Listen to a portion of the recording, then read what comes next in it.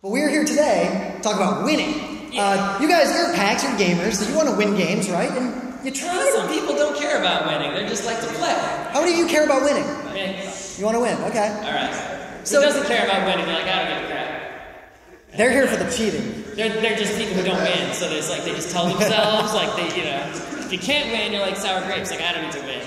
But one thing that's very important is that a lot of people play games and ostensibly you're trying to win, but you don't really want to win. You're not putting in the effort you could put in. Like you're playing a board game in tabletop and you're not 100% paying attention to the game. You're not really trying. In Overwatch, maybe you just give up instead of pushing at that last second. Sometimes this makes sense, right? It's like not every game you play is a game where you're supposed to win, right? If someone who tries really, really, really hard to win at like tag in the backyard with the kids, that's not cool. That's me. Right? Yeah. That's me. Someone who tries really, really hard to win at a game like Cards Against Humanity or D&D, or a game where you're not supposed to really win, it's just sort of fun, right? That's a problem. But a game where you're supposed to win, you should be trying to win. So I want to give you some real fair warning about where this panel is going. If you follow the advice that we're going to give, or if you do some of the things that we're going to tell you not to do, you'll probably win a lot more games, but there's going to be some serious consequences to your life, and we speak from experience. First, you're going to experience the air hockey problem. It was funny because the PAX South game was air hockey. We had predicted air hockey so many years and it never was air hockey, and then we forgot. We're like, yeah, it's not going to be air hockey, and then it was. But no, the air hockey problem is you play a lot of air hockey, and your friends only play it like once in a year, if that. So when you play it against them, you always win, and now they don't want to play with you anymore. And now, even though you have a lot of friends and you're good at air hockey, you have no friends to play air hockey with. But simultaneously, you're not training and dedicating your life to air hockey enough to go to the National Air Hockey Championships, which are a thing. And you go there, and if you do go there, you just lose, because you're not actually any good at anything. So you'll be like us. We're both really good at air hockey, and I don't think I've played air hockey in 2 or 3 years. Yeah, but we're not pro. If anyone's actually pro, we're just going to get creamed. Right? It's like that friend you have when you play Street Fighter, you don't want to play against them, right? You're going to become that person, so be warned. 2, turn-taking problem. You're going to realize that your friends are stupid. Not really, but your friends, you will watch someone sitting across from you at a game, and they'll take 10 seconds to take their turn, and that will be an eternity, an ageless death for you. Right, because like if you're really good at a game, and you see that it's someone else's turn, and you can see it's like a board game or something, and you can see, oh, this is what they should do. You already know what they should do, and they're not doing it. You ever watch like a Twitch stream of someone who's not pro, and you're like, do this, or you watch someone run into the first Goomba in Mario 1, and you're like, oh! That's what will happen to you when you get good at games, is you see people being bad, and it hurts inside. Matrix problem. You're going to start hating a lot of games. You're going to start seeing through the mechanics of games. We're getting to the point where we sit down at a new tabletop game, we read the rules, we look at each other, and we're like, yeah, I know the deal with this game. You want to review it? Let's not even bother playing it. Right, like Settlers was the biggest deal in the universe, Settlers of Catan. We played that from the year 2000 for I don't know how long, and it was the funnest, bestest game, and we were like, oh my god. And then eventually we're like, oh, I see how this game works. And now it's the most boring, useless game for us. It's still fun for other people, and I understand why, but for me, it's like, we sat there, I'm like, you're going to do this in your turn, you're going to do this in your turn, and it was over. Yep, 4 turns for the end, we're like, you're going to win. You're going to win, let's stop playing. The end. But there are 2 paths here, because if all these bad things happen, one good thing will happen. You will not just be a gamer anymore, you won't just be someone who's good at Overwatch, you'll be someone who's good at games. Once you start to be good at the concept of games, you start to build this broad repertoire. You will be a player of games, which is a very interesting place to be at a place like PAX, where tabletop, PC, console, all these things, there's physical sports going on, like Johann Sebastian Joust is on down there. Yeah, sports at PAX. You'll be pretty good at every game you play. There's also a really good book called Player of Games, you should read it. Or you'll become a monster. This panel is going to be progressive. So, we're going to get deeper and deeper and deeper into monstrous things, but first we got to be very clear. Game. What is a game? Because you keep saying that word. I do keep saying that word, but I do know exactly what it means, and it does not mean that. It does mean that, just not today. We're using Richard Garfield's definition of game, ortho game, which basically means a competition with 2 or more players, an agreed upon set of rules, and a method of ranking. So, everything we talk about for the next 54 minutes is going to be that. That is your goal. You want to win a competition. It's not just you. There's rules, and you will be ranked higher than everybody else. That is your sole goal in life. If there's some game you're thinking of that doesn't fit these 4 things, we're not talking about that kind of game today. Yeah, don't tell me about your Gone Home speedrun. That's a great game, but it's not the kind of game we're talking about right now. So we're going to start with the basic stuff, the clean stuff. Nobody can fault you for this, but sometimes they will. When I was a kid, I'd play games like Life with my family, and they get really salty if you tried too hard. Like, if you looked past a branch in the board to see where your roll would land you, to choose the better option, that was seen as unfair. That was seen as cheap. As a kid, I pretended that I had already decided, and I sort of like, 1, 2, 3, 4, and that was kind of cheating by the way my family wanted to play. So even if you do this stuff, your friends might start accusing you of being cheap. There are also some people who get mad at like certain things in games. Like if you're playing Sorry, right? It's like, well, I could choose to bump you, or I could just choose to move this other piece over here and not bump you. And it's like, well, obviously bumping you is a better move, and it's within the rules, so I'm going to do it, and then they get mad, right? Even though you're not cheating or doing anything wrong whatsoever. You're just playing standard. So almost all games come down to a very simple concept called heuristics. And it might seem really simple, but there's a lot of depth to this. So the best way to explain it, this is a nice visualization of something called the gaze heuristic. Human beings cannot do differential calculus on the fly in their heads. I cannot calculate a ballistic trajectory. Yet, if I just threw some piece of garbage out there into the audience, whoever I threw it to would probably be able to catch it. Or come close. Yeah. And the way we do this is that we can't actually predict. If Scott throws something, I cannot easily predict where it will land. But if he throws it to me, I can easily catch it. Because what I do, what almost all humans do, is we will instinctually lock our neck at a gaze, looking directly at the object, and then we will move forward and backward running. And as long as we keep that angle constant, the ball is guaranteed to come into our hands. It's a very simple rule that you can follow that guarantees you'll catch something. Right. It's like you can't calculate the answer. You can't like suddenly do some math and say, aha, the thing will land here. But you have some other thing that you can do to sort of end up at the answer and get the result you want without actually doing any math or hard stuff. So you're not going to be calculating the solutions to games usually. That's actually really hard, even for surprisingly simple games. Right. You're going to do some other thing, some method you've developed, like, aha, do this and then this and then this, and then it will result in winning, even though you didn't do the math and figure out why it works. Now, this is the kind of thing that DeepMind, the AIs that are beating people at Go, do. And they split everything into 2 kinds of heuristics. Directional heuristics are very straightforward. How do you decide what to do next based on the information you have? A simple directional heuristic might be, I'm using the much safer looking bridge. That's not bad. Maybe I have a more complex heuristic, but in the end, you have to have some sort of rule you follow for what to do next in a game. Always go left, because I've been going left and it's a maze, so I'm going to keep going left until I can't go left anymore, so I'll see everything in the maze. Always attack the person who's in first place. That's a really great directional heuristic that works in almost all games. Positional heuristics are actually the more complex one.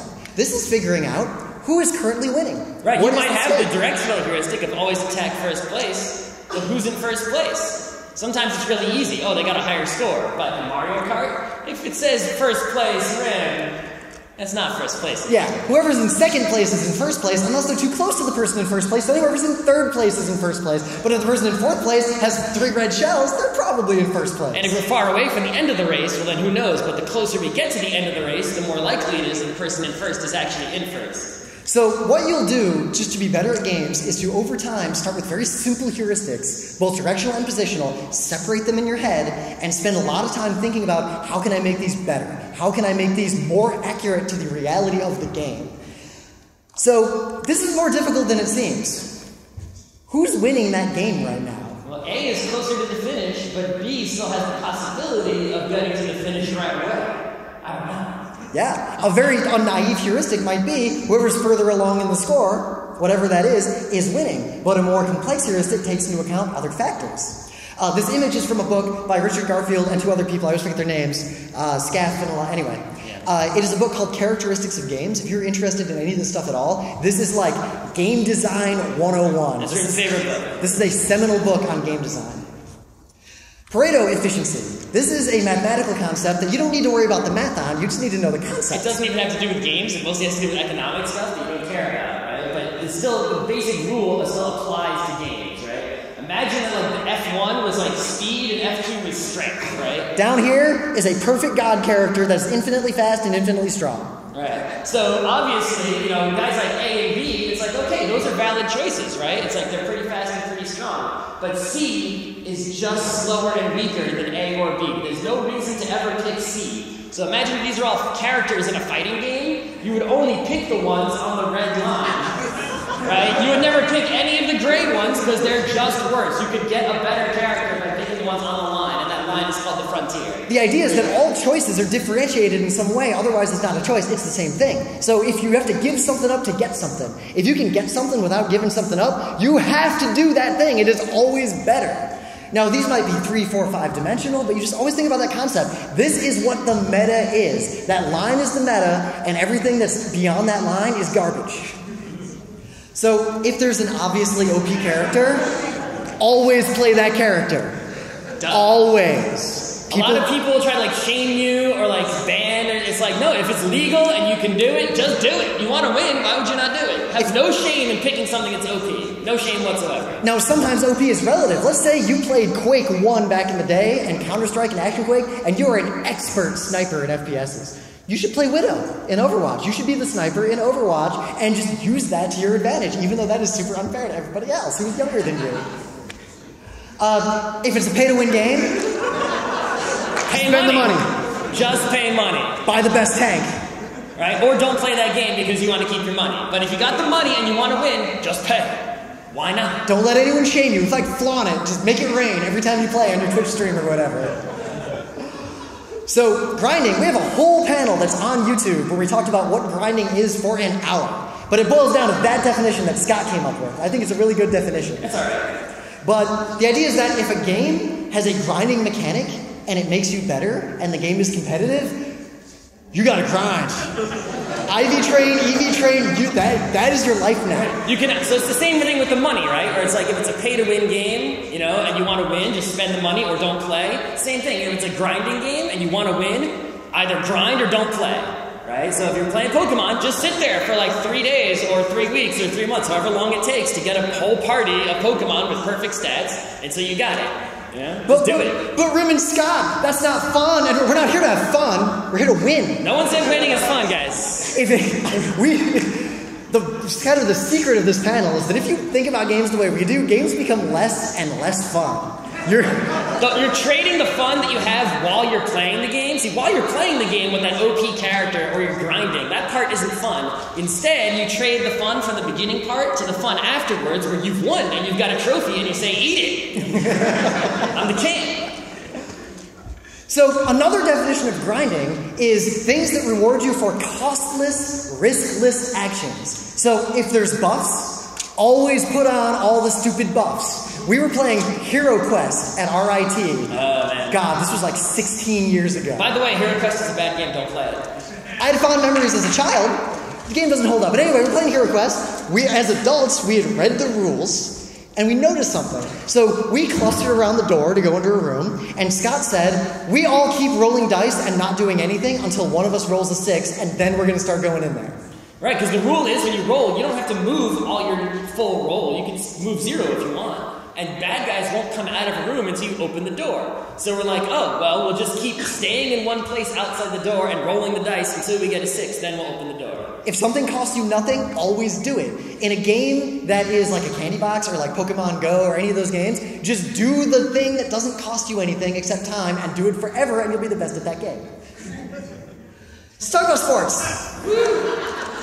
So, sports are games, sorry nerds. Sports have heuristics just like games do, but some of them seem really dumb. It might seem like, oh, what, I'm going to tell someone to punch the other guy in boxing? Like, yeah, I guess that seems obvious. Put the biscuit in the basket, that's a heuristic. Do it faster, skate faster, there you go. Yeah. Just skate faster. Sure, so easy. So the rules, there are 4 things to do to get better at sports. By sports, I mean games like Overwatch or Counter-Strike or football. They're all the same. Play a lot. But like play all day. Yeah, play a lot. When I was in college, I played Counter-Strike 10 to 20 hours a day on weekdays because I didn't go to class. You have to play it more than the people that you want to beat. If they play it more than you do, you're not going to be able to beat them, right? They've learned more, they practice more, right? Everything in life, even just like playing guitar. It's like, well, someone who practices more is going to be better. So if you want to, and sports, where like muscle memory and those sorts of things matter, the only way to level them up, you can't level them up like a Pokemon, right? Where you can't do that. The only way is to level up your own human body, and the only way to do that is by practicing and training. So do it. Learn, don't try to read that. Learn not just heuristics, but this is a paper, and you can email us, I'll send you a link to it. But the idea is that there's a concept of fast and frugal heuristics. So in a board game, heuristics don't have to be fast and they don't have to be frugal. I can take forever on my turn. Unless it's chess with a clock. Yeah, right. But if there's no chess clock, most of you didn't bring a chess clock to PAX, you could just take forever on your turn. Well, you're limited by how long PAX is. You're limited by how long your friends will put up with you. Right. But basically, there's nothing stopping you from sitting there and thinking forever and coming up with the best possible move. But in a sport where things are real time, you need to come up with the best move you can in lesser time. And his fist is coming at my face. Well, should I dodge left or right? Well, let's think. He's left-handed. This paper is fantastic, but what it boils down to is you want heuristics that are lean, in that you don't need a lot of information or a lot of calculation to figure out the answer. And you want heuristics that are fast, meaning you can figure out the answer quickly. It is very often that doing something sooner, even if it's not the best possible thing, doing something that's like pretty good sooner will be even better than doing something that's even a little bit better later. Like, there's an example, this is a Wikipedia article, but one of the great examples is the take the recognized option. If you have two options, and you recognize one of them, and you don't recognize the other one, go with the one you've heard of. There's probably a reason you've heard of it. Obviously, there's a lot of problems with that heuristic, but it pans out in a lot of situations. Heuristics don't need to make a lot of sense. They just have to work. You're also limited in your mental and physical energies. So, you get tired, or especially in something that takes a long time, let's say cricket. Right? So the less thinking you do early on gives you more, resources later to think when it matters. So if you just do whatever comes to your mind, the quickest thing now, you're going to be better off in the long run. And if you want to learn about this stuff, read papers on sports medicine, sports coaching. You can go to college for this stuff. This is a formal academic field. There's cool stuff in here, and other people did all the work. Just read their papers and beat your friends at games. Analyze your play. Don't just play, but record yourself and watch it. And many of you, have you ever recorded your own voice and then heard it and it's horrible? You're going to have to deal with that. You're going to have to watch yourself being a moron forever to get better at games. I watch myself play Overwatch every night after I play Overwatch. You ever watch a Twitch stream and you're like, no, don't do that. Oh my God. And the whole Twitch chat is like, do this, do this, do this. And the streamer does not do that. And it turns out the Twitch chat was right the whole time. And then you go to play the game yourself. And of course, yeah, when you actually have to play, the Twitch chat yells at you because you're doing it wrong, right? But even if you don't have it, if you're not streaming yourself, just record, right? Or even if it's a board game, put a video camera there and record it and then watch yourself play that game again later and be like, oh my God, look at that stupid thing I did. How did I not see that when I was actually playing? But if you watch yourself mess up enough times, the next time when you're actually playing, you won't make that mistake again. Now, even better, you can do this simply. Just like when you count cards in blackjack, you don't count every card. You keep sort of a soft count. You do that sort of stuff. You use a simple model. So when you're analyzing your own play, for board games, it's a great example. Write down who won and by how much, and a note about what strategy you used. Something real simple like that. I used to do that with Settlers of Catan and with another game called Puerto Rico. I'd be like, did Brickwood, went second, came in third place. Did Brickwood, went first, came in first place. And eventually I figured out when I should pick Brickwood and when I should pick Grain Sheep. And we'll talk about what that means later. Coaching. You can't just play. You can't just study. Professionals need to help you or you will never become a professional unless you happen to be a talent. Right, there's such a body of knowledge of things that are already known, right, about pretty much every major game and sport on Earth. And if you find someone who has been there before and already knows those things to teach those things to you, that is going to help an enormous, enormous amount. This is Boston, right? You have New England Patriots here. I think you know what coaching does. Like some crappy quarterback from nowhere can become a god, right, because of the coaching. Right? So, obviously it's kind of hard to find a coach for, say, Puerto Rico or Settlers, but there is still people who are better at it than you, and they'll be happy to help you because it's not super competitive. I got a friend who's been watching my Twitch streams of Overwatch, and she gives me a lot of feedback, mostly about how dumb I am and how I keep running away from my team. The most valuable thing about coaching compared to just studying is, when you study, you can get the knowledge the coach has, but the coach can watch you and see what you're doing wrong, even things that you couldn't see that you were doing wrong, right? And that's why coaching is even better than studying. They can also give you two very important things. Rapid feedback, because if you get delayed feedback, your brain's not good at associating that feedback with the thing you did wrong, especially if it's muscle memory. And two, the coach they will be able to give you exercises. They can tell you to train on something, like the Karate Kid. Exactly like that. Buy the best equipment, but don't use the best equipment unless you understand why it's the best equipment. When I was learning how to ski, I tried to buy skis. I go to the guy and I'm like, what skis should I buy? And he said, those. And I said, why? And he said, because they're the cheapest and because you asked me. And I said, what about those? He said, they're blue and they're $400 more. And I said, well, should I get them? And he said, no. And now I know better and I get fancy skis because I can explain exactly why I need them. Right. I mean, obviously, equipment isn't going to make you better. If I buy the best golf clubs on earth, I'm still not going to make it par. It's not going to happen, right? But if I was a pro golfer and I had shitty clubs and the other pro golfer had awesome clubs, they're going to make a difference, right? If there's a bicycle race, it's like, yeah, I'm not as good as anyone who's a real pro cyclist. But if they're riding a big, heavy bicycle and I'm on a nice road bike made of like carbon fiber, that's going to help me a lot. But at the same time, advanced equipment also has advanced execution requirements. Just like taking the weird character in a fighting game is really hard to use, but that can pay dividends if you're good at them. If you buy really, really fancy skis and you're not a good skier, they will throw you to the ground and possibly kill you because they're really hard to use. But if you're an expert, they give you a huge advantage. So think about weird fighting game characters, it's the same thing. I guess that's why I'm really good at Voldo. Sure. You love that Voldo. Most games are comprised of smaller games. Right, so there's a lot of games out there that have Yahtzee, like, in them, right? So, for example, there was a spelling game I had when I was a kid that had Yahtzee in it, and there was a spelling-related game around Yahtzee. There was Roll Through the Ages. Yep. I'd say 20% of all indie tabletop games from a certain era were basically Yahtzee. Right, there's a lot of games with, like, Yahtzee in them, and it's not just Yahtzee. There's a lot of other games that are small that you see inside of other larger games. And just get good at those small games, and now you're good at every game that contains those small games. Like, I expect you, if you want to be a good gamer, even if you just want to be good at sports, to be able to play Yahtzee perfectly. There's even a website you can go to where it just makes you play Yahtzee for a while, and then it tells you how efficient you are compared to a perfect AI. You should be able to be as good as that AI, and you can, because we both are. We tested ourselves. I don't think I'm that good anymore. Anyway. Yeah, I think you can still do it. Go on.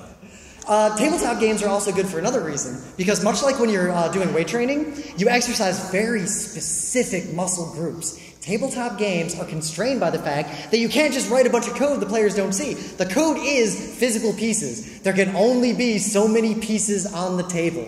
So as a result, the game is something that you can digest. You can understand the relationships in a way that might be impossible in a video game. Europa Universalis 3. Yeah, there's a lot of video games where there's so many numbers that you can't contain the entire game in your brain at once. But any board game is small enough, usually, right, so that you can put the entire state of the game in your mind, right, and conceive the entire game, everything. Conquer tabletop and you conquer the world. So you need to be able to recognize arbitrary decisions. This is something that a lot of people seem to be really bad at, even though the human brain is shockingly good at this. So, who cares about the rules of this game? But you can see it's a very simple game that illustrates how tabletop is good. It's called Hiroshima Hex, and in turn 1, you gotta put your tile somewhere on the board, right? And it's how many spaces on here? 5 plus 8 plus 6? Like 19 spaces, right? So you think, okay, I have 19 different decisions to make. No, you don't have 19 different decisions. Those are the only options. There's only 4 possible places to put that piece. Because everything else is identical because of symmetry to one of those options. A lot of people might sit there trying to decide between one space number 2 and another space number 2, and they're basically deciding between 2 100% identical things for no reason because they don't understand what's going on. This continues. Say now I'm placing and someone already put a piece there. There's actually even less decisions to make now. Even if the board is now asymmetric, you can almost always eliminate options. I mean, those are all the places I could put. I can ignore every one of those spots because they are literally identical to another spot elsewhere on the board. So use that superpower of the human brain. The human brain is amazing at identifying bad ideas and recognizing that they're bad ideas. Yet somehow when we're playing board games, we just totally lose track of that and agonize over this stupid decision. Look for symmetry and take advantage of it. Whenever we play a game, we spend half as long as the game arguing about why we won or lost that game. This is something that's like super valuable, especially in any sort of multiplayer competitive situation. When the game is over, talk to the other people you played with, and even if you didn't win or you did win, be like, oh yeah, I won because on turn 3 I did this, and that was like, boom, the big move. And they're like, oh, I couldn't stop you from doing that because of this and this. Why couldn't I stop you? Oh, because I spent all my money on turn 1 doing the dumb thing. Right. Okay. No one's talking about what's going on in their mind during the game because that gives away what they're thinking, right? But once the game is over, now you can figure out what everyone was thinking the whole time. And it's like, oh, the enlightenment you get from that, right? And you can only do it as soon as the game ends because that's when it's fresh in people's minds. If you try to ask them later, hey, what happened yesterday in that game? It's like, they don't remember. They're like, oh, I lost. I don't know. I don't remember if I won or lost any of the games I played today. Right? I won New York Slice, but we messed the rules up. I don't even remember. Play a lot of games. I cannot stress that enough. You need to play tons of games across tons of genres, across tons of platforms and sports and everything. The more types of things you do, the better you'll get at everything. So, let's talk about some sharp things. If any of you grew up in Michigan, there's the concept of sharp cards. You hear the term card shark? Well, another way to say that is card sharp. The idea is that there are things you can do at games that are not necessarily against the rules, but that are frowned upon in convention, and in like poker tables, or in casinos, or in the games that sort of normal people outside of PAX play, they may specifically try to disallow these kinds of behaviors. This is where we're getting into a little bit darker territory. Yeah, this is the reason you came here.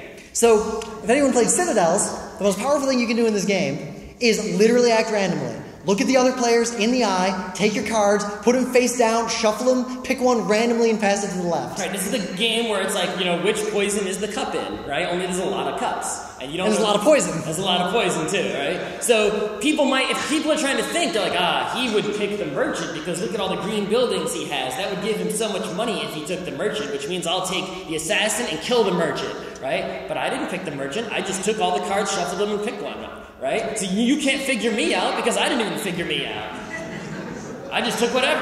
It might be the merchant, you might get screwed by luck, but odds are it's only one in however many. Now remember where he said this will make games not fun? Once we played this game a few times, literally everyone did that, and the game was done. Even more powerful, weight your options first. Don't just pick completely randomly. Pick 2 options, one that's great for you and a random one, and then randomize between those. That makes the odds of getting a great outcome higher, but it also makes the odds of getting a terrible outcome higher, but it gives you some sort of choice. It gives you control. It's not just completely random. This is very game-specific as to when and how you do this, but randomness is very important, very difficult for humans to do. But if the game gives you cards and you can just shuffle them in front of you, do it. In Netrunner, which I play a lot, they made a rule specifically like, yes, you can use dice to randomize your decisions, and it's like, I wish that they had decided differently to force people to make the decision themselves, but they didn't. They said you can use dice, so I got dice now when I play Netrunner, and I'm always rolling them to make decisions randomly, and it's like, alright, deal with it. If there's a degenerate strategy, if there is something cheap that works, do it. If someone says no rush 20, no, kick, you're coming right in. Right. So this is Mario Kart DS, and if no one played Mario Kart DS, there was a way to snake to basically get the orange sparks to be there constantly. By holding your DS and doing this. It hurt your hands, but you could do it. And it was originally designed that you would only do it like on corners to get like one boost after turning perfectly around a corner. But no, you could just do it on a straightaway back and forth nonstop. And if no one did that, you would just win the race no matter what. I would join games where people said, no snaking, seriously, and of course I would just snake, because what are they going to do? What are they going to do? It's not against the rules. Just saying no snaking isn't going to make it stop, right? No rush 20 is one of my favorite things on earth. Right. So, most tabletop games, this is kind of a dick move, but it's also really effective. A tabletop game, pick some random board game, you want to play it with your friends, you're going to play it 3 to 5 times probably, and probably not play it again with that same group anytime soon. There's usually a really simple way to get victory points, and a really complicated way to get victory points. Sometimes the more complicated way is better. You can win with that, but it's not as easy because it's complicated. The complicated strategies usually require you to have a lot of knowledge about the game, and usually are only necessary when everyone else is really good at the game, and no one's good yet. So you need to look at what the most obvious way to get points is in the first time you play a game, and hammer the hell out of that. And your friends will probably get bored with the game before that strategy stops working. Or just read the rules before everyone else does and learn the game. If you read the rules to Timbuktu, you can come up with a game theory mathematical solution for what you should do on every turn and win that game the highest percentage chance that you have possible. We figured it out the first time we played it. right? And it was just, I think, Alex came up with a turn before us? I came up with it in turn 1, you came up with it in turn 2, and Alex came up with it in turn 3. Okay. And at the end of the game, it was first place, second place, third place, and the other guy was like, what the hell is wrong with you two? But the point is, if you study a game in advance, you just know it better than other people, right? If you know rules that they don't even know, well, you're going to win, right? You're going to take advantage of every possible thing that it is. Count cards. People don't do this. Now, maybe a hard count, because maybe a soft count. It's a lot of effort, right, to count cards. You don't want to. But if you want to win, someone who puts in the effort is going to beat you. Yep. Now, if that seems like too much effort, but other people are doing it, obviously there's a trick they're using, so you got to think about the game. Like when I'm playing Hearts, which is a card game, I don't count all the cards. That would be almost impossible for me to keep track of in my head, especially if someone distracts me. So you know what I keep track of? The hearts and the aces, and I don't keep track of anything else. I guess the ace and the king of spades I keep track of, and the queen of spades. But don't keep track of everything. Use a rule. Use a soft rule. In a game that has victory points that are hidden, I don't keep track of the exact number everyone has because I'm going to forget. I try to remember Scott's winning. Oh, now Chris is winning. Oh, now Scott's winning again. But I don't actually remember the numbers because it's not that important. You might be slightly off, right? You might think that Chris pulled ahead when he scored a bunch of points, but as long as you're close enough, that's better than knowing nothing, right? When everyone else knows nothing. If you're playing a board game, and your friend leans over a little too far and you see their cards, that sucks for them. Use that information. It happens. And if you say, but that's cheating, why do you think in poker tournaments people are like, there's a reason. If you see it, it's fair game. You can't make yourself forget it any more than they can make you forget it. So either just be like, oh, well, the game's ruined now, let's start over. Or win. Or just use the information you saw. If you saw it, use it. I mean, you might be honest and try not to see it. Be like, oh, you see someone like knocks over the little hiding shield. Like, oh, right, like this. But if you saw it, you saw it. Just do it. Yep. So here's a case study of some sharp play. I'm assuming many people have played Carcassonne. If you haven't, you should go play it, like right after this panel. But here's some examples of things you can do that will lose you friends. So in this situation, red's in the city. Green is obviously going to put this here. So the question is, do they put the little guy or the big guy in there? If you don't know the rules of Carcassonne, I'm sorry.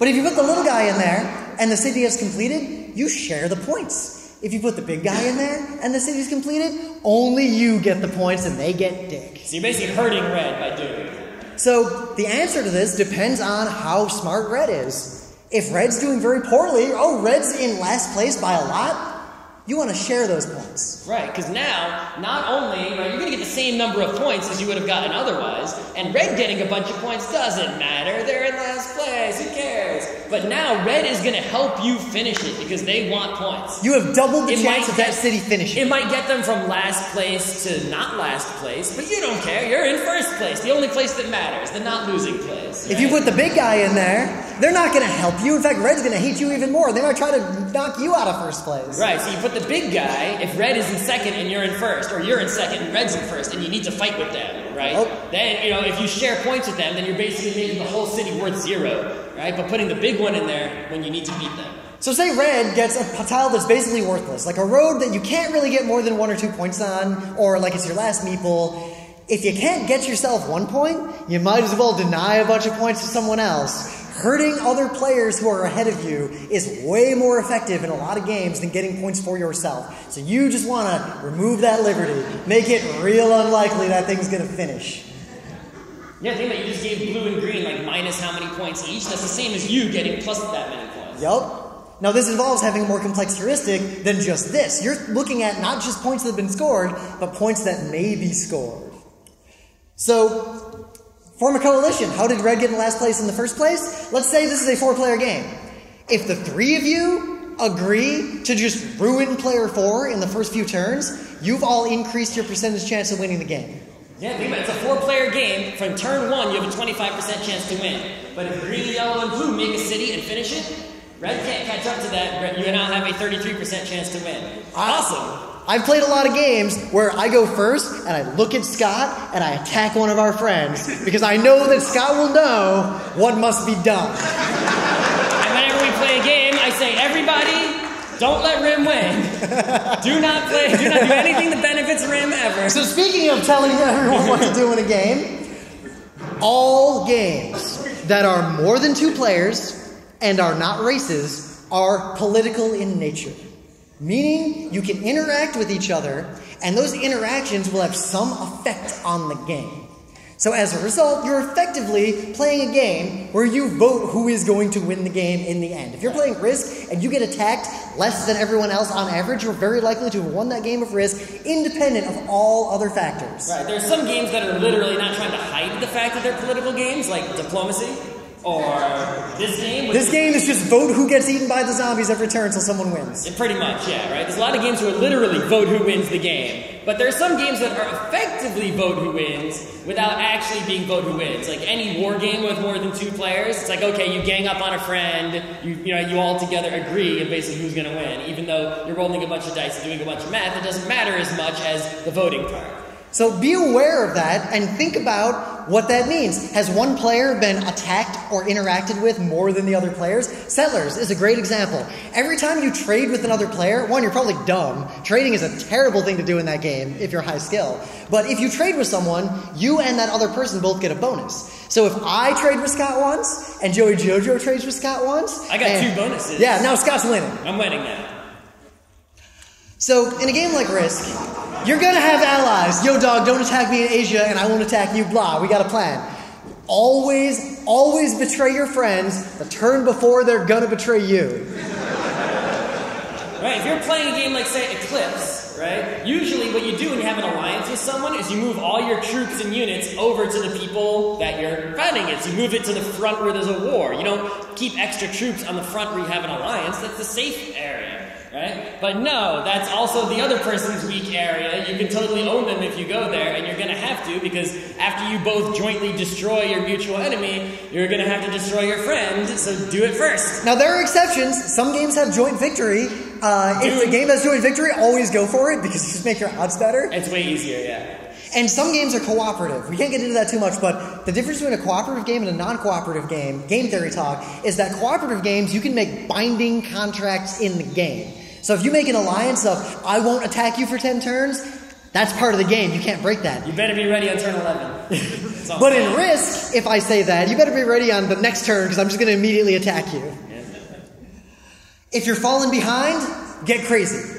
Mess the board up. The further behind you are, the more crazy crap, the more randomness you want to interject, the more desperate strategies. In hockey, if you're falling behind and the game's almost over, just pull the goalie. Right. Get an extra man. As you fall behind in a game, right? If you're ahead in a game, you don't want to do anything risky because you might end up losing. You want to do everything very conservative. Make the safe play. It's the play where you're not going to lose a bunch of points, right? You know, if it's football is the best example of this, right? If you're way ahead in football, just run the ball, take a knee, punt it, right? If you're way behind in football, you're like, oh shit, Hail Mary, onside kick. Let's do whatever we got to do. The game's almost over. Go for it on 4th down, right? Because losing more... Because you have no other way to win. You have to do the high risk, high reward, strategies when you're behind. So like Wizards, there's this card game we play, and you can get higher and higher scores. You can also go negative by overbidding. And you'll find that at the end of any game among skilled Wizard players, the winners will have a lot of points, and the losers will have negative a billion points. Because if you're going to lose, you're going to lose. Right, if I'm behind by 5 points, that means I need to get 5 more points than he gets in the last round. If he bids 3, he's going to get 3, which means I need to bid 8. Even if I can't possibly get 8, I got to bid 8, and then I lose negative 8. And it's like, all right, well, if I didn't get the 8, I wasn't going to win anyway, so what does it matter if my score is negative 8 or not winning? You better know what the tiebreaker is of your game. That often matters a lot, and pay attention to that crap. And more importantly, exploit them. In chess, we're finding as time goes on, increasingly, chess masters are forcing draws. Because you can turn a losing game into a draw way easier than you can turn a drawing game into a win. And if it's a draw, you still get your half point or whatever. So be aware of what ties a game, be aware of what stalemates a game, and be aware of what the tiebreakers are, or in the case of football, at least know that there is the possibility of a tie, or that there might be a tiebreaker. All right, so we're about to go. Remember this guy? I do not condone anything we're about to talk about. But you do all these things. I don't do all these things. You've done all these things. I've done some of these things. So you need to have the real talk in your own brain about which of your friends are smart, which of them are not. Because you can get away with stuff with a dumb person. Dumb in the context of the game, not in terms of like real life or anything. But if you know someone's bad at Overwatch, you're going to camp their spawn. If they're good at Overwatch, you're hanging way back at the choke point. The strategy is very different depending on how clever your opponent is in the context of the game. Right, there's a little game called Hive, right? Does anyone know this game? It's little right? bugs? Yeah, I have the strategy with the beetle. And basically, whenever I play someone in this game for the first time, I do the beetle strategy. And I tell them before the game starts, I'm going to do the beetle strategy, watch out. And the beetle strategy always works and I win. Until it doesn't work because they've learned the game, right? And it's like against someone who doesn't know what they're doing, the beetle always wins. So I do it against someone who doesn't know what they're doing. But against someone who does know what they're doing, if I go for the beetle, I'm going to get destroyed. So I have to know how good that opponent is and use the appropriate strategy based on me judging their intelligence like a jerk. So imagine you're playing poker and you're doing a really complicated bluff. And your opponent is not good at poker. One, you're wasting all that energy. And two, they might call your bluff for the wrong reason, and it's a disaster. So you've got to be real careful. You cannot bluff someone who does not realize you're bluffing them. You cannot trick someone who doesn't realize you're trying to trick them. And like chess is a good example. If I'm playing against someone who's not good at chess, I will put a piece in a place where they could take it because I think they won't notice. That will not work against anyone who's actually played chess. Where are they looking? On the board. This is a game, basically, this game is hide and seek, basically, if you've ever played this. And in the box, when you buy this game, I never had a version that came with a hat. The version I had came with a cardboard visor. And the reason it came with a cardboard visor is because the person who is hiding is going to look at the map, like this. And if you are smart enough to not look at the map, but look at their eyes, and see that they keep looking to the left, you go, oh, I guess he's hiding on the left side of the board, isn't he? Yeah, he is. Right? But no one's looking at anyone's eyes or thinks to do that unless they're evil, like us. Right? So if someone is staring at one part of the board for the entire go-around, something's going down in that part of the board. Right, you're playing Risk, and you're like, is he going to attack me in Australia? Well, just look at him for like a minute. He keeps looking over at Australia. Oh, and now he's looking at his hands. He's looking at his cars, he's looking at Australia again. All right, I'm putting more troops in Australia. And then the guy goes, he got frustrated because I messed him up. He was definitely thinking about doing that. Maybe in a game where you had like Tigers and Euphrates, where you have a hand of like basically colors that you could use to do battles, like hidden. Maybe I'll idly start talking about, I should totally attack Joey Jojo there, because I got 4 blue tiles in my hand, and then watch and see if they then look down and start looking at their tiles. Watch and see how they react. Watch and see if they look at the board and start counting. And you can start to figure out what's going on behind that shield. Right. Sometimes people have a hand of cards, right? And when you start a game, and if you're dealt a hand of cards, you'll rearrange it, right? Or shuffle it. So we'll play 6 nymphs, right? You'll have your low cards on one side of your hand and your high cards Scott's on the other side moving of your all hand. his cards to the left. Right, and it's like, okay, someone plays a card. You see they played it from the left side of their hand, and it's a low card. The next turn, they take a card from the right side of their hand, go, Rubin played a high card. Even though I can't see it yet, he played a high card, so I'm going to play Rubin. Or even better, that was the furthest card. That's his highest card. I've got him now. Shuffle your hand before, or pull from under the table. Yep. Right? Don't let people see stuff. I play cards under the table all the time, and not because I'm cheating. Not only were they looking, but did they ask for the rule book? And if so, what page are they on?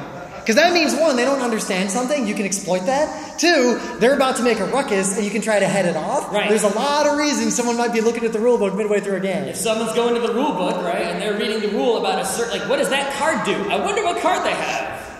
Could it be the one they just looked up for the rule for? I think it is. Or even better, say someone draws a card, and they look at it for a second and put it down. You know it's a simple card. Say they pick up a card, and you see them squint at it and look at it for a while. That's one of the cards that has way more text on it. It's one of the weird ones. You can do a process of elimination to figure out what it is. Learn a straight strategy. If anyone's played in tournaments of Settlers of Catan, you know that there are only 2 strategies in that game. There's the brickwood and the grain sheep. Sometimes people call the grain sheep the tripod strategy. There's only so many ways to win games. Learn that shit. If you're going to play chess, memorize an opening. Even if you're bad at chess, if you memorize a classical opening, you'll beat almost everyone you ever play chess with who doesn't also play chess regularly. Right. People have no problem going to facts or strategy guides or anything like that for single-player video games. You do it all the time, especially when there's hidden nonsense. Like if anyone's played Ogre Battle 64, it's like, you want to get the angel people, whatever. You have to go to the beginning town on a certain time on a certain day. It's like there's no way you will know that without this, the strategy guide, right? You can get strategy guides for board games, for any kind of multiplayer game too. Read them, study them, right? Someone else mastered the game, go for it. If you're going to be good at StarCraft, memorize a build order. And then go back to the other slide, train, practice that build order against the AIs. So remember we said act randomly? way more powerful, but again, only works on clever people. Act like you're acting randomly, but totally don't, and always pick the thing that you really want to get. If I convince Scott that I'm acting randomly, he will take that into account. If I didn't act randomly, my odds just skyrocketed. This is a game where basically you're trying to smuggle stuff, like the king's goods, through, and the sheriff basically gets all these bags and looks you in the eye and says, "You said you have 4 apples in there." "I don't think you have 4 apples," and they can choose to open your bag. Or not. Yeah, if they catch contraband, you're effed. If there's no contraband, they're effed. This is a real fun game. So what I tend to do in this game is people hand me all their bags, and I say, I'm going to open bags at random, right? And I'm hoping that that much like airport security, that doing this will dissuade people, right, from trying to bring through contraband, because their bag could just get opened at randomly. They're not going to be able to convince me. And what ends up happening is people tend to give me goods that are perfectly legit and not contraband. And then sometimes I'll be like, I'm not opening any. And they go, I could have gotten the contraband through. And I said, right? By saying that I'm going to open them randomly, I convince them not to do the contraband. And then I don't hurt myself by opening all the non-contraband bags. Or even better, because humans are bad at acting randomly, actually act randomly. And this is a technique I have used my entire life. What you do is, if you can't use devices to generate randomness, is wear an analog watch, or make sure there's a clock somewhere. Divide the watch face, or the clock face, into quadrants that represent all your options, and look at the clock, and wherever the second hand is, do that thing. Because human brains, you think you can act randomly, you totally cannot act randomly. We are so bad at that. If you tell a person to write random numbers on a chalkboard and then have a computer print out random numbers, you would be able to tell which one the human did, because it's totally not random, right? And even humans who know that fact can't do it. You can't make random things with a human brain. That's not how it works. You need some outside source of entropy to generate truly random numbers that no one will be able to guess. If a human plays rock, paper, scissors, there are computers that can figure out your non-random human brain and suddenly start beating you a great percentage of the time, and they always work. But against a computer, they only win 33% of the time, because that's how rock, paper, scissors works when it's really random. Man, I thought rock would win more often. No. There's this thing called paper. Is this cheating? I don't know. Is looking at your watch cheating? I don't know. Let's keep going. Let's go deeper. This is my favorite strategy. In the middle of a game, I get hit. I wait for somebody to hit me really hard in the game, and I just get pecked. Because I'm usually there saying, "Hey, everyone, attack Rim. Don't let Rim win." Man, F this game. This game sucks. You know what? I'm just gonna whatever. I'll just take my turns for the rest of the game. I can't win. You guys have fun. I guess it's my turn. Oh, I won! You weren't paying attention to me anymore. Right. I told everyone to attack Rim, so Rim pretends like he's not winning. People believe Scott, why are you him. ganging up on me? Come on, Because you do this you're all an the time. asshole. We want to make you not win. Aren't you already feeling a little bit of sympathy for me? You feel like, oh, or you're mad at me, but you don't think I'm a threat anymore. Don't have a sympathy for the guy who's like looking at your eye to figure out what card you're looking at. Even better, we talked about politics and political games. Be invisible. We have a friend who is the master of this. We'll play a game, and as soon as the game gets political, she'll just kind of be quiet and sit a little bit back, and people don't notice she's there, and no one attacks her, and then she wins. It's a vote who wins game. Just don't let people pay attention. All right. You remember a game called Jedi Knight? The multiplayer one? Jedi Knight 2 is the one that had multiplayer, right? And people sort of had this honorable thing, which wasn't a rule of the game. It wasn't in the code. A video game, the rules of a video game are the code, by the way. And what they would do in the Jedi dueling arena is they would basically crouch before the fight to bow, because it was so honorable of Jedi. Even if they were on the dark side with their red or purple lightsabers, they would bow. Right? It's like, so really? This jerk starts to bow. Meanwhile, I'm running at him with a lightsaber and force lightning. Yeah, this dude bows in front of me. I'm like, take that. Right? They were all mad about force lightning too. Like, no, lightsabers only, no force lightning. Of course, I use nothing but force lightning, and I just be kiting them the whole time. And what? Kick me, bro. Oh, you're not the mod. Have fun. Good luck. This is great. Right. Throw convention to the wind, a sweep in the leg ain't illegal, do it. Yeah, sometimes a literal sweep to the leg. I remember in Mortal Kombat 1, because none of us were any good, you could just keep literally sweeping the leg, and most people didn't know how to avoid that, even though it's pretty easy to avoid if you know what you're doing, but people aren't good. They're just going to go, until they're dead, and then you finish them, right? And I would just keep doing it, no matter how boring it was, because I win. Yep. The thing that the crowd would boo at might also win you the game, and you know what? Sometimes the heel wins the wrestling match. In Soul Calibur, I just kept doing that. You can be clever with this. Make annoying noises during the game. I'm just eating a jar of peanut butter. Is this bothering you? I'm sorry. Fart. Save up your farts. Oh, is that music bothering you? Let me crank it up. Yeah.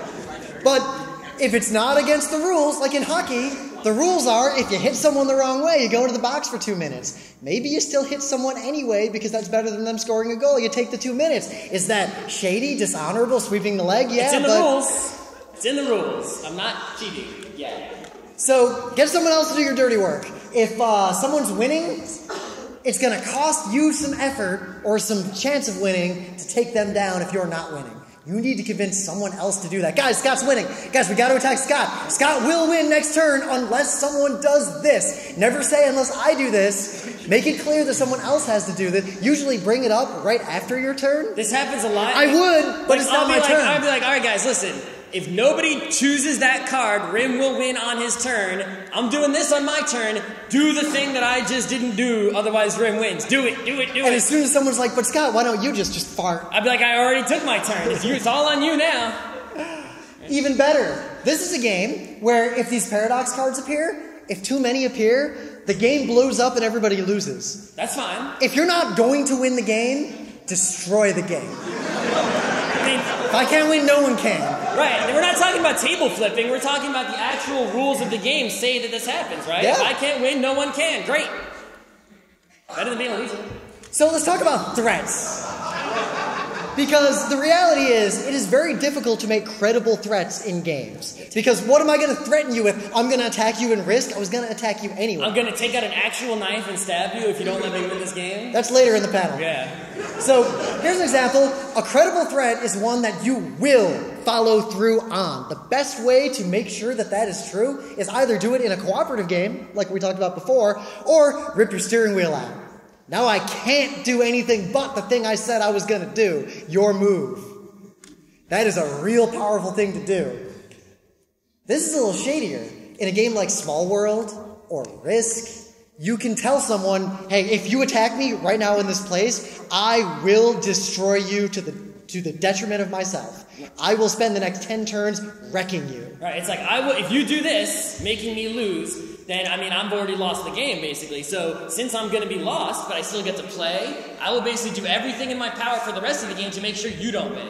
Now, that sucks, and that's meta, but if you do that consistently, if you always follow through on your threats no matter what... And you play with the same people in the same kind of games over and over and over again, they know, oh man, Scott, he's total psycho. If you try to attack him, then he will just make sure that you lose. Suddenly you're playing a totally different game, but no one's attacking you and you're winning, and what are they going to do about it? Right? You lose the battle to win the war. Force the draw. Play for the draw. Like I said that, but this is a whole book on forcing the draw in chess. I have forced draws in a lot of games, and people get real salty, but way better than forcing the draw is getting the other guy to rage quit. If they walk away, I win. If I'm losing Monopoly, I'm not quitting Monopoly. I'm going to sit there and keep going around that board forever. They got to go sleep sometime.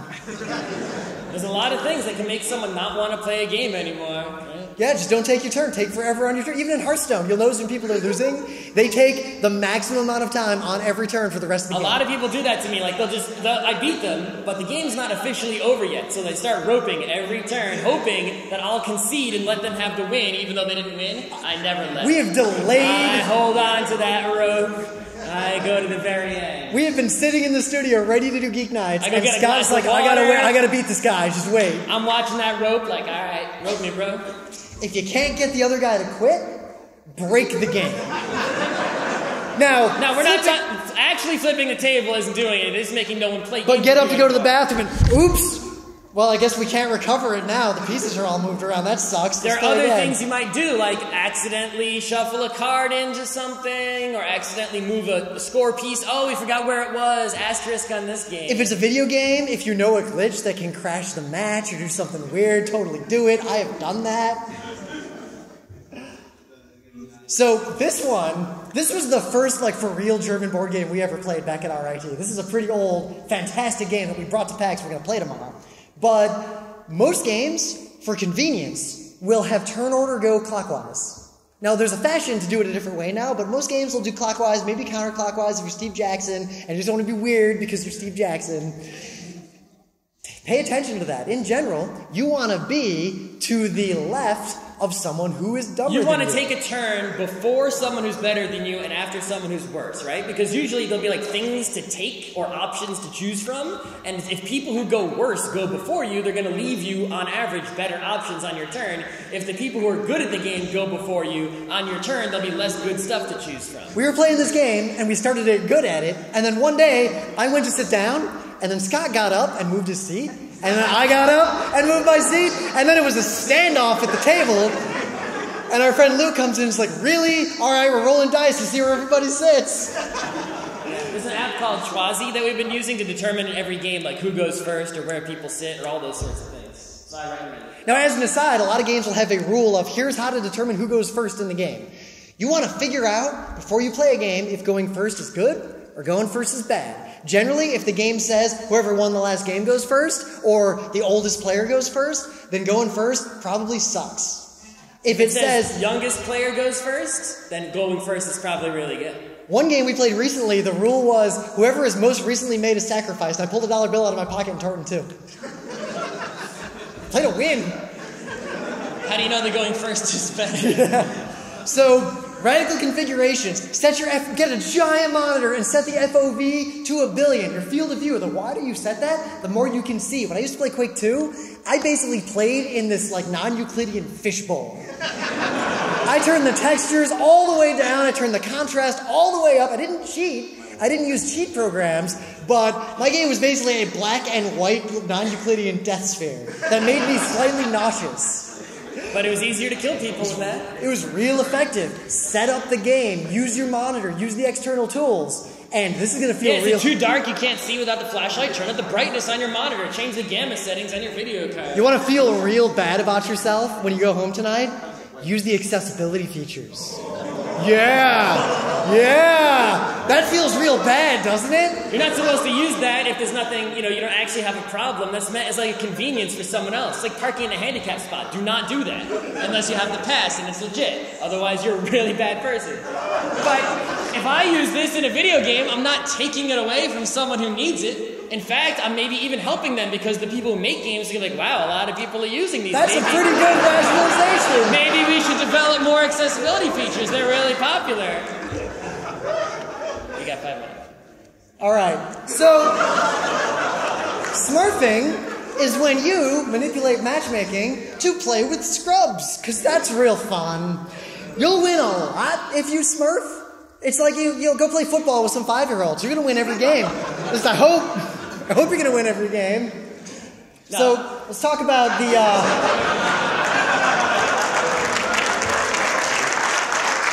So I got a take on this that other people don't have, right? It's like, okay, whether it was cheating or not, whether it happened or not, right? It doesn't really matter, right? What does matter is if you're playing a game and I say, look, Rim, if you take these steroids, the penalty is that you're going to lose. Like Lance Armstrong, right? Lance Armstrong won no Tour de France's, 0, right? He won nothing. They took away the championships, right? So that kind of sucks. You probably shouldn't cheat because the penalty is you don't win, right?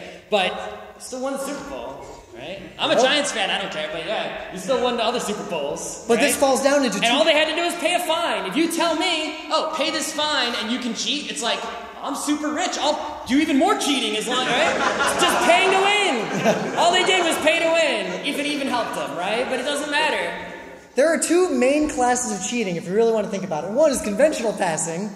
I feel like only someone who grew up in Southeast Michigan will probably understand that, but there's a game called Euchre, and it's a card game, and you're pretty much expected to try to cheat a little bit. Like, that's just how the culture is. Like, I'm almost offended if I go home to visit my family and people don't try to cheat at this card game. Because it's really boring game if you don't try to cheat. But also, like in football or in a lot of sports, there's like this realm of like levels of cheating that you kind of expect people to do. And like there's stealing signals, right? Yeah, to try to catch it. The old saying is if you ain't cheating, you ain't trying. And that's one kind of cheating. But then there's the blatant cheating. Blatant cheating is like playing a complicated board game. You're just moving pieces around, taking extra points. You're playing Monopoly, and you sort of reach into the bank and take a bunch of money and move it over there. Now, I would argue that kind of cheating, you're not winning anymore. Because what did we say way back in the beginning of the panel? One of those pieces of definition, an agreed upon set of rules. If you play with an aimbot, you didn't win, the bot won. If you cheat at a game like this, and it's not for money, you won nothing. If it's for money, cheat. And also, don't cheat at PAX, because you really don't want to get kicked out of PAX. I don't know, has anyone actually been kicked out of PAX for cheating? I know people have been kicked out for some of these other things, but I don't know about the cheating one. I wonder if you cheated at the Omegathon? I'm sure if you cheated the Omegathon, you would not be allowed back. We're just about out of time, so where'd we go? Where did I take you? And it wasn't Brahms Manor or whatever place he takes you if you show him Dracula's heart. Play games and try to win them. Now, you know what we said in the beginning? Really try to win them. If you want to be like us, try to win. Do everything that you can do. Sacrifice your mind, body, and soul for Every the win. single turn, do the most you can. When it isn't your turn, spend the whole turn obsessing about how to win. If you lose a game, figure out why. If you win a game, figure out why. And we said build heuristics? No. You need to think a lot about heuristics. You read books on heuristics. Talk about this. I think we brought up heuristics in every panel we've done in the last 4 years. Train. Don't play games. Train at games. They are very different. There's a lot of people who play Overwatch 20 hours a day. They are not getting better. Find the line. I think a lot of you, the line was that accessibility feature. Push the line. But respect the line because there is a line. Be a dick. Now, there is a fundamental rule at PAX. Lil Wheaton says don't be a dick, so we got to be very clear here. Be a dick in the context of the game. Right. You're inside the game, right? No, it's not me being this dickish thing. It's like M. Bison. He's an evil dude. He's going to do that. It's not me, right? When you're hanging out with normal people in the real world, be nice and respectful and all those other good things. No matter how vicious you are, because you're going to be vicious, you're going to be a monster if you want to win games, you shake hands and you're a human being outside of the game. Because they're all human beings, at least for now. Unless the keynote is precedent. But everyone knows and agrees when they're inside the game, you know, in that game world, you do whatever you got to do. And that's okay. But in the end, win. And we are unfortunately out of time. Hooray! I hope that was enjoyable. We will not have time to take any questions because we both